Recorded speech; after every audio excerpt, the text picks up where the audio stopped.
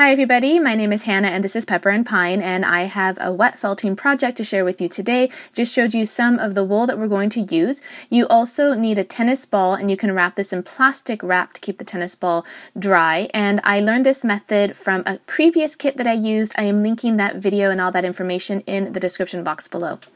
Alright, so today we're using merino top wool for this project. We are going to felt a model of the earth. Now this is not the only wool that's available. There's actually quite a variety, and each one has its own qualities depending on the project that you want to do. And I have left more information down in the description box below. Now, while most of the wool that we're using today is merino wool top, there was some other wool kind of mixed in our supplies. So we're going to be wet felting a model of the earth, and I am now working on the upper mantle and the crust, and later we'll come back in and we will do the core and the mantle. So I have gone ahead and done some yellow and some brown, and now I am working on the water and the land masses, and that blue is absolutely beautiful. Now I went ahead and tied this in place, but I do not recommend this. Once we're done, you're going to see why it wasn't a good idea to tie it, but I thought that I kind of just needed to keep it all together. But once you start to wet felt it, it does stay together. It does seem like it's shifting around, but it's really not. So now I'm going to work on the land masses. I've got this beautiful green. I used a little bit of undyed wool for the polar caps, and I had such a struggle trying to get these land masses on there. And by the time it's done, it's actually kind of funny because there's basically only two really large land masses. Alright, so next we want to get a couple of bowls of water and some dish soap. We are using some really hot water in one and then some cold water in the other. And now this is going to really get foamy once you start working with it, but that's okay, that's normal. I would just recommend using an extra large bowl. We use like a medium-sized bowl, and the previous time we did this we used a large bowl, and really you want to go with the largest bowl you have available. So I'm going to go ahead and show you this pretty much in real time for the beginning part, because it's kind of a different craft. If you've never done this before, it's really hard to know whether or not you are doing it correctly.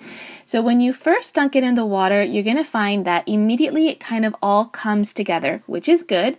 And then you feel like everything is shifting around and you think, oh gosh, this is not going to stay together, but it does. And to help you along on that process, to help interlock all of those fibers together, you want to use some dish soap, and you can put it directly onto your project as well as in your water. Now you can see my 11-year-old son off to the left waiting to start this project. I also have my 6-year-old daughter who is working with us as well. Now before we started this, I went ahead and began their project by doing the first layer, and then I showed them which felt they could use in order to create the different layers of the earth, and they did a great job, and you'll be able to see that in just a little bit. Now, I would recommend getting 2 bowls for each person who is working on this, or just get a really large tub to do this because it got messy fast. So I went ahead and I got a towel to put down on my desk. And after about 10 or 15 minutes, you can see that it's really come together well, but it still needs a lot more time to get nice and firm. And this gets a little bit tedious for children, and I'm going to show you something that happens actually, because we don't complete this project the way it was intended. So I'm going to go ahead and just keep mushing this together, squeezing it, and going from hot water to cold water. You can see that it's gotten really sudsy at this point. Alright, so here comes kind of a fun part. When it's kind of all together, you can start bouncing this around, and this will help interlock those fibers even better. And this is a lot of fun for the kids as well. You can do this in the bathtub, or oops, where did mine go? I bounced it right back into the water. Alright, that's okay. I'm just going to work on it a little bit more in the water, and then you can just take it back out and work on it as well. So, you want to wash your felt when you are done. We actually took a break thinking we'd come back later in the day to finish the process, but we didn't. And after several days, it dried and my kids were just kind of done. Mine was pretty well, but you could see my daughter's was still really spongy and my son's also was really squashy.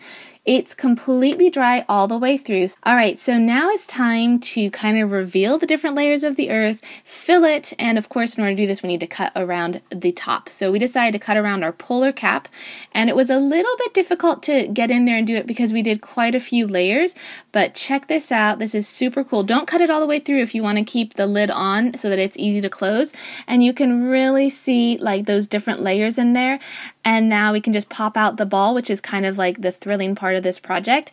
And you can see that the little rope that I tied, you can kind of see that. And so it was kind of like a bad idea to do that. So, and my kids didn't do it for theirs. So I just trimmed that off, and I did probably too much blue because that ocean is pretty deep right there. And then you can see some other layers in there. I got to show you what my children's looks like.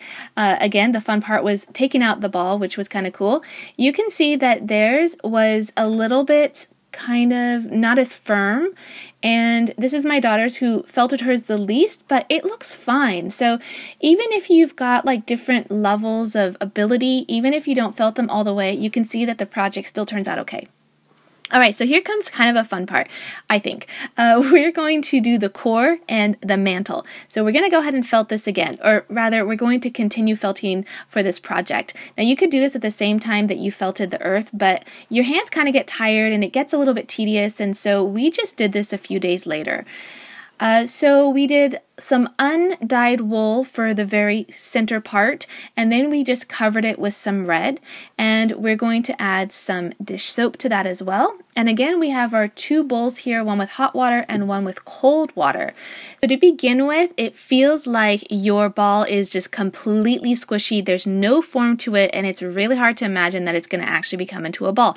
But it does. So we're going to go ahead and dunk that in the water. We're going to squish it. We're going to roll it between our hands. And then we're going to dunk into the hot water. And then back and forth, we're going to keep doing this.